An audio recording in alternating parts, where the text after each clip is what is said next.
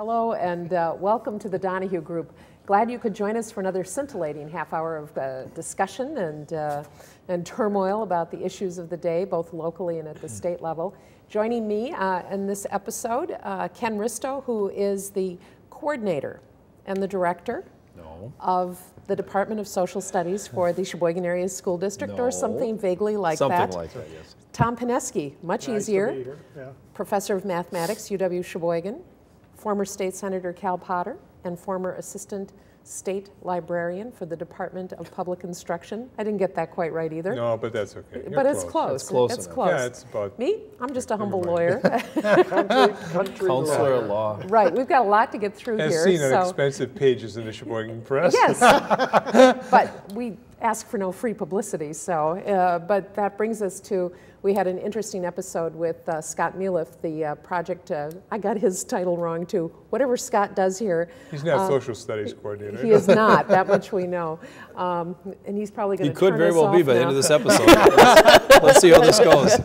And we have a lot to talk about, but we just want to say that we had a very good discussion with Scott about public access TV and the perceived and I think actual threat to the continuation of programming like this at the state level. And if in fact that bill has not been voted on by the time you're viewing this program, what we forgot to say in the last program was legislators do listen to their constituents, and if you have concerns about significant restrictions on access to programming like this, you should definitely be in touch with your representatives in the city of Sheboygan, Terry Van Akron, State Senator Joe Leibham, and I don't think Steve Costell would be Not in the city, but he not would in have this the area city, around. right? area, And Dan Lemahue. So, food for thought. Now let's move on to other election news.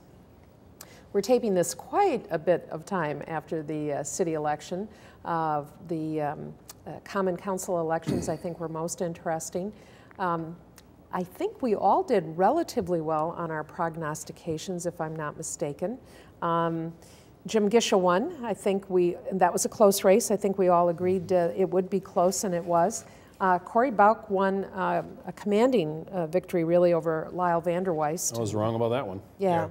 Well, I think Lyle was pretty much a class act. I think he ran a gracious, and I think they both did. They both were class acts. They Yes, they were. really They were. had, whoever won is going to represent that district well. I know. So I think we were well served, and I'm in that district. So and both of them are my neighbors. So they're both pretty nice guys.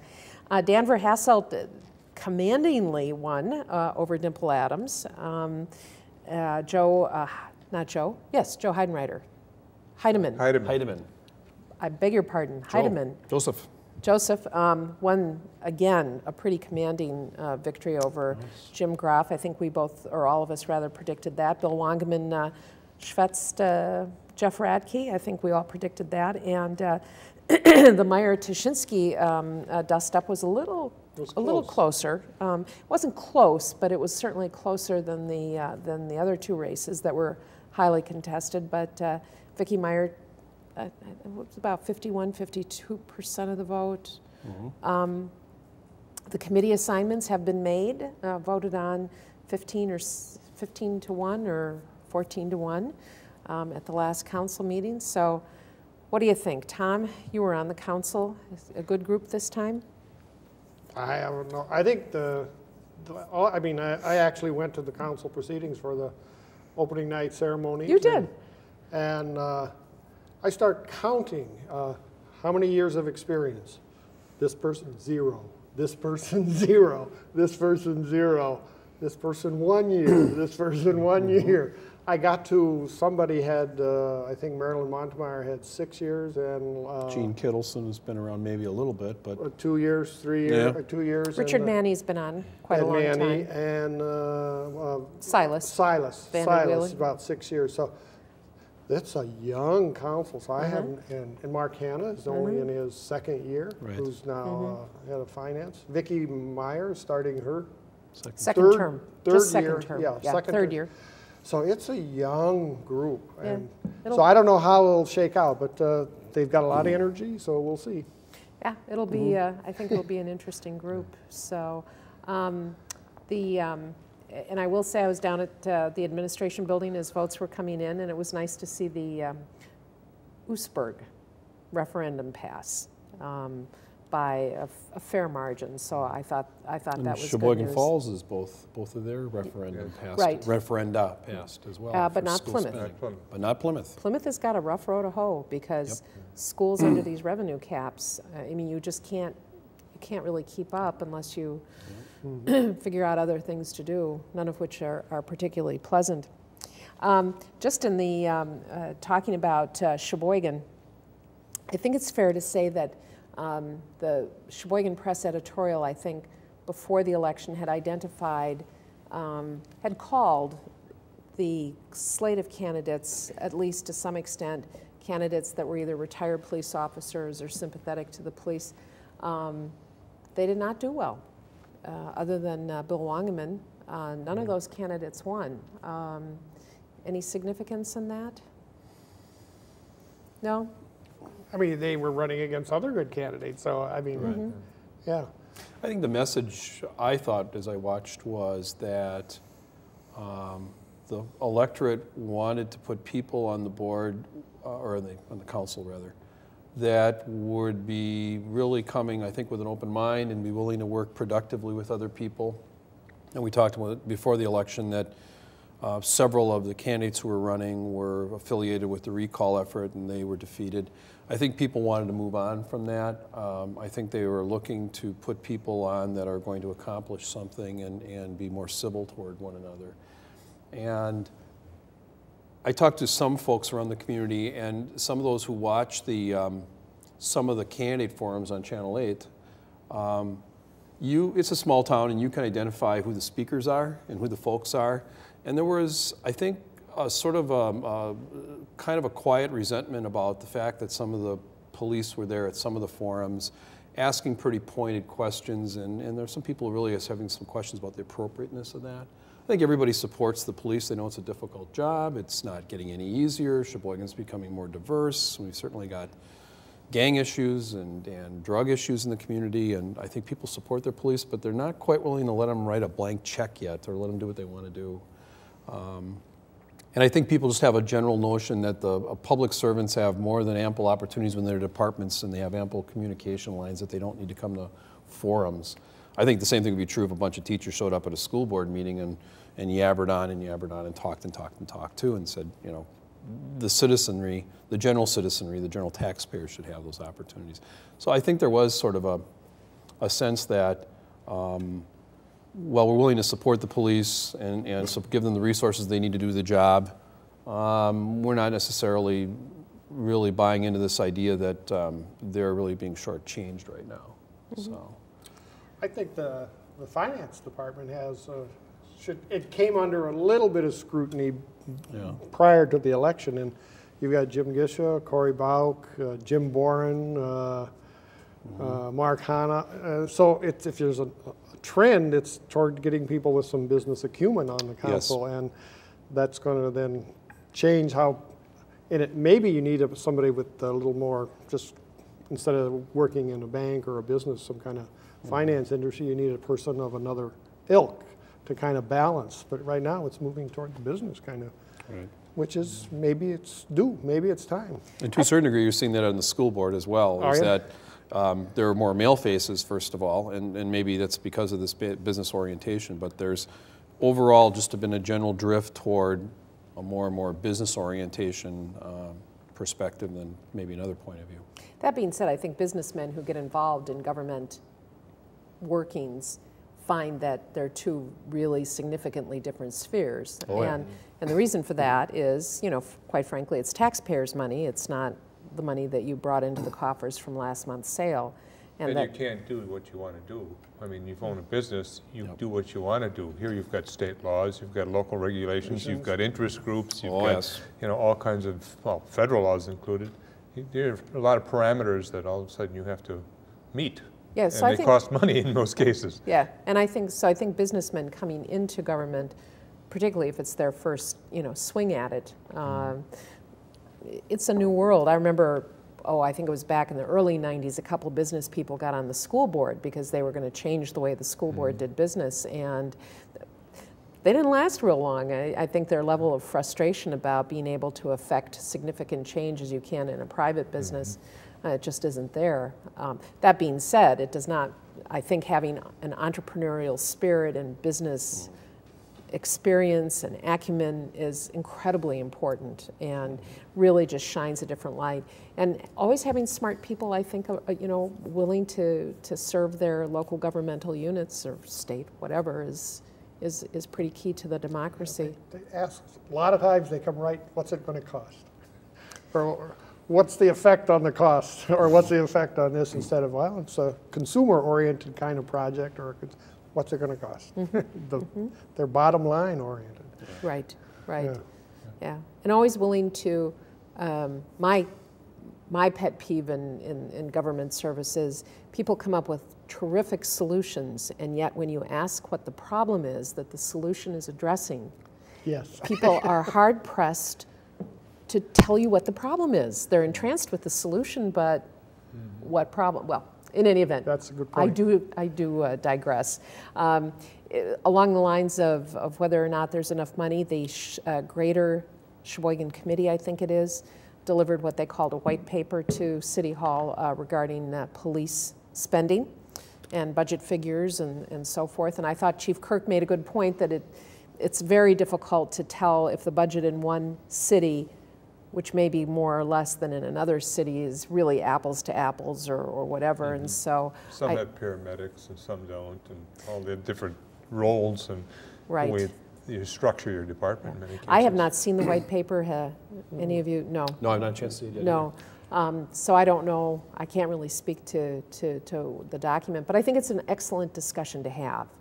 And because the police budget has gone up pretty steeply in the last 10 years, fire somewhat, public works has gone down, and other budget lines have remained pretty much right along the bottom. So it is a question of determining, you know, in a Sheboygan that's not like it was when we were growing up in the 50s, or some of us maybe even later than that. It is a different world. So we'll what about the school board election? What did you think of that? I have to say, Fong Lee was at the administration building the entire time the votes were coming in, and I like Fong. I had met him at just a meet and greet kind of gathering, and he's very bright, and I thought he ran a wonderful campaign. You know, he worked very hard. He had signs all around. He had supporters sending out these great big orange postcards. And it was kind of heartbreaking as the night went on, just because he started out with a lead, and then, you know, it just gradually diminished and then flipped. I'm disappointed. I think the city and the school district is well served by having diverse people on its board, because we have a very diverse school district. We have also a very large Hmong population that should be reflected very much so in the decision. Exactly, Sure. exactly. I hope he runs again. I think he will. I mean, think he will too. You needed name recognition, and now they know, you know, starting to know who he is. You run again? Yeah. Yeah, so, while the tape is running, you know, the last, 4 episodes, I said that Fong Lee was not going to have any problem winning, so. So we'll not listen to you again. Yeah, no kidding. I was pretty good about the aldermanic races, alderwoman races, but boy, was I off. I mean, and I still find it absolutely mind-boggling that a person who can get, 60 votes in an aldermanic primary can all of a sudden turn around and get elected only several months later, not even, 2 months later? Less than that, to a school board seat. Well, it was interesting. I don't know. I was watching I saw the returns too, and Fong did very, very well in the city, reasonably well in the city, but in the outlying areas, the town of Wilson, the town of Sheboygan, there all of a sudden Scott Lewandowski had support for whatever reason. He certainly, I know he doesn't live there. I don't know if he's got lots of relatives out in these areas that are running for him. And quite honestly, the pink elephant in the table. As I bet you I've talked to about 50, 60 people trying to figure out how could I get this so wrong, you know. Because he finds it so hard to believe that he got anything I get things wrong, yet. but I usually can figure out why I got it wrong, and I couldn't figure out why I got this wrong. And people, you know, of all sorts of walks in life just flat out said people aren't ready to vote for a Hmong candidate. And I think you know, nobody wants to hear that, and I'm sure that's not going to be well received by some people. But I felt really disappointed in the results because I just didn't see, as I watched the candidate forums, I didn't see Scott. And you know, the voters have spoken, and we're going to work with Scott, and Scott hopefully will make a contribution to the board. And I just didn't see him articulating a vision or that was that compelling compared to what Justin, I don't want to take up more time, but was there a TV, did TV8 do a forum, or did anybody do a forum for the school board candidates and then have it televised so people could watch? I don't think so. No. And that's really too bad because Scott, that's how I got to see Corey Bauk. The second, you know, I didn't know who the guy was, and I watched him on the forum, and I thought, oh, this guy's pretty nice. And same with the other guy. I thought they're both good. Yeah. But that was based on the watching. Because you'll remember we had a contested election for the townies too. Jeff Squire, Mark Mansell, and Al Yanti were running for 2 spots. Right. And Jeff Squire and Mark Mansell, who are current incumbents, won well. I mean, the comfortable margins, and Al Yanti did not do particularly well. And but that's something to think about for the future, because so I you think can see who the person is. Because there are a lot of issues, and in fact, I personally was delighted. When I was on the school board, we were on the front page, it seemed, every other day, and I haven't seen the school board on the front page for a long time. So, dear school board members, I was delighted to see right on the slightly above the fold, school board considers new procedures to communicate. And so there's going to be a new policy within 6 weeks. I think there was a flap about a portable gymnastics floor, and maybe this is the beginning of the school board just kind of coming back into the public eye. Well, that was, when you read the article, and I don't have much discussion, even though I'm at South part of the day, what that was all about, but what was portrayed in the Sheboygan press made it look like the Keystone Cops. I mean, you had a superintendent who didn't know that a $15,000 floor was being purchased. You've got a business director who was spending money with the idea that he was going to get compensated by some private funds that were going to be raised, but that money hadn't been given to him yet. You've got a Phi-Ed department who's supposed to use that facility, and they didn't even, according to them anyway, they were never told that this was even in the works. Everybody's scurrying around and trying to avoid responsibility here for whatever it is that's going on. I don't know what it means to have a change in communication policies. You know, one of the things that performance would have been a better word. Well, I don't know what that means. I really don't know what that means, because, you know, the Phi-Ed department at South High School, in fact, did send a letter to the superintendent's office. They kind of went through the chain of command, as it were, letting the superintendent at least have the courtesy of knowing they were going to make the board aware of something that they were concerned about. And as it just turned out, he was out of town on vacation, and the rule is, or the policy or practice is, you don't put stuff into board packets for them to be aware of unless the superintendent signs off. And so it got delayed. Which is okay. You know, keeps him on his toes. Yes. Yeah, you know, no problem with that. but it really raises the question: are you going to change the policy and procedures, or what change would that involve? I mean, all of us at any given time, as citizens, pick up the telephone and talk to all school board members if we have issues and concerns, formally or informally. Some people may not want that. They may want their teachers to, keep information channeled into pipelines, but that's just not going to happen. And we should just take a little poll informally among ourselves that when I introduce Ken during our next episode, whether it'll be the former coordinator of social studies. Well, the reality is we don't call it this way, but I'm tenured, and if they want to send me back to South High full time and not have me at Central, I've always been. I've always said I've served at the pleasure of the superintendent of public schools and yes. And who's the assistant. So in any event, this has been a bracing conversation. Well, it's just one of those things where. Nobody looked good. Nobody looked good in the process. The first rule of holes is that when you're in one, you should stop digging. So I don't consider myself in a hole, so I don't consider myself digging. It's just I'm moving right along. If we have just a little bit of time to cover state news, and I think there's some interesting stuff. Just gratifying to me because I was horrified at the Georgia Thompson verdict. It seemed to be the thinnest of evidence. This is the travel gate, as it were, of the state of Wisconsin. Georgia Thompson responsible for awarding a state of Wisconsin travel contract, which was lucrative. It's $75 million. Can it be that much? I don't know, but it was some millions. High, but I don't know if it was that high. Yeah, some millions of dollars to the Edelman Travel Agency, and it was, to me, clearly a political prosecution. And for the Seventh Circuit Court of Appeals, in oral argument, to say that the evidence was beyond thin, and from a legal perspective, for the Court of Appeals to release her. And it was a conservative court, too. Well, and Judge Easterbrook, who's the chief judge of the Seventh Circuit, who is incredibly bright and incredibly conservative, wrote the opinion, which was not as dramatic as the oral argument testimony about the evidence being beyond thin. That's not in the written opinion. The written opinion is fascinating, though, just in terms of how you interpret what political action is within the context of awarding contracts and so forth, and what we mean by political influence and so forth. So if you have a chance to read the opinion, because you may not agree with him all the time, but I mean, he's a pretty bright guy. I would like to be about a tenth as bright as he is. So I was just gratified because I thought this woman really, really, really was treated poorly and did spend 4 months in jail. You know, Scott Jensen lost her job, lost her reputation. Oh, and all because of some hundreds of thousands, shenanigans. Hundreds of thousands of dollars. This was a court trial, right?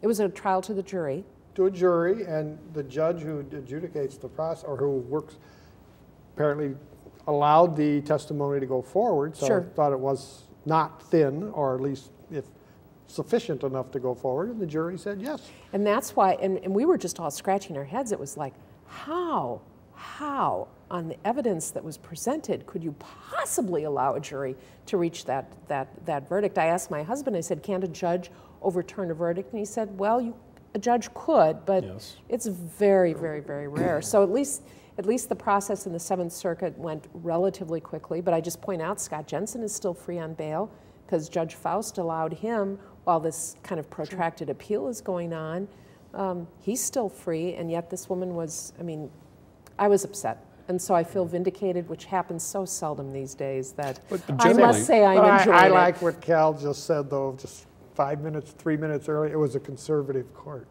See? Yes. Conservative courts, you could trust them. Well, they looked at the world stage here, and the world stage is that Biskubik, the prosecutor, was on the list that Gonzalez had to get rid of because he wasn't Republican enough and not getting, prosecuting certain cases. And he redeemed himself very admirably by kicking this woman in the butt and getting her fired, literally from her job. Now, Biskubik at the time, according to him, though, he wasn't even aware he was on a list. Yeah, no. But he was. Yeah, well, he was. I mean, and U.S. attorneys are political animals, and that's okay. The judges looked at the scene. Now here you got Gonzalez lying through his teeth to Congress. Now you're finding out, what is it, papers today is saying that Karl Rove is up to his eyeballs in this whole thing as well, giving orders to people. No. And so we'll let Tom weigh in here. So we've got we've got a court who's saying, this thing looks like a setup, folks. Evidence is thin, but look what's all these munions and dark shadows out here.